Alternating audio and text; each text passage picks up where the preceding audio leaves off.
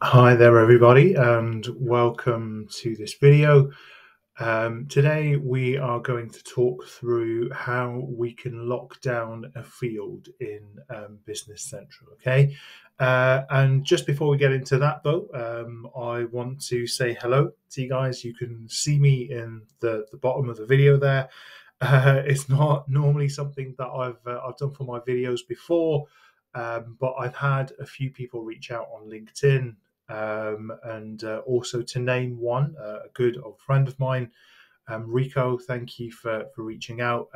But you guys have mentioned that I should put my face on the video, so here I am. Lovely to meet you all.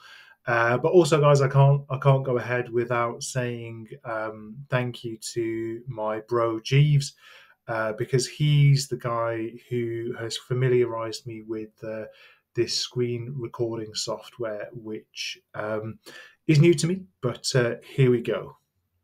So thanks, guys. Really appreciate all of your feedback.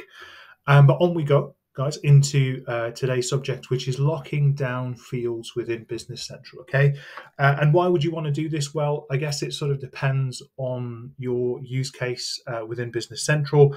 I'm just going to give you an example of it, and sort of this was released a while ago now. I don't remember exactly when. Perhaps I'll put that in the description. But what we'll do is we'll just talk through how we can lock down editing of a field in Business Central. Okay, so need to show you a few things first. What I'm going to show you first here is if I just jump into my settings, I want to show you that, look, I'm currently logged in with the role Business Manager Evaluation. Okay, so that's the role that I'm currently logged into this Business Central environment with. And if I jump into my customer card, in the customer card, the field that we'll be playing about with or locking editing on is the credit limit LCY. Okay, so I guess this is one example, but you may have others that you want to lock down. You can do this with permissions as well, strictly speaking, guys, but it's just a different way of locking down a field other than using permissions. So you can see right now, look, the credit limit LCY field is editable. If I change that to 1,000, it's accepting the value there for me. Okay, so I won't show you my permissions on this environment, but I am a super user. I can change anything that I need to. So what we can do to lock down permissions is I'm going to come to a page here called Profiles. And on the profiles page, obviously you can create your own profile and sort of figure out whichever way you want to do this here. But I'm just going to modify the sales order processor profile. Bearing in mind, look, I had the business manager evaluation profile assigned, as I showed you at the top of the video. But I'm going to work with the sales order processor profile. I'm going to highlight this one and I'm going to say customize pages. Okay. So I won't go through in great detail what this does because we have another video for that one. But what I will do is jump into my customers list here, and I'm going to go into my customer card. And over here, I'm going to go to credit limit LCY, and I'm going to say lock editing here. Okay.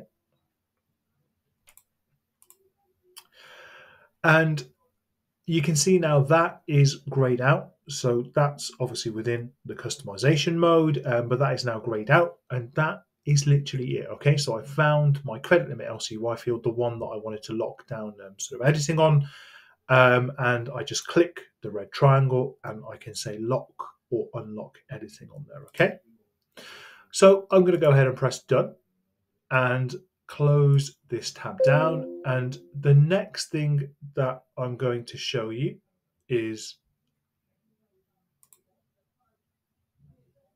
I'm going to go ahead into the profiles page for my user. So I'm going to change my profile to sales order processor. So let me do that. And BC will log me out and then back in. But once I'm logged back in, if I go into my customers here, I can go into a datum corporation And what we'll see here, look, is that I cannot now edit that credit limit LCY field, okay? So it's locked down because we locked that via the profile. So yeah, I guess one to be careful with, guys, because if you want to lock this down for all users, you must make sure that all the profiles that these users use have this field locked down. So is it better to do it via permissions? Maybe. Depends on sort of how you want to do it there, okay? And just to show you there, guys, if I switched my profile back, obviously you wouldn't do this typically as an end user, but let me switch my profile back to Business Manager Evaluation there. And when it logs me back in, let's go into Customers. Let's go into a Datum Corporation.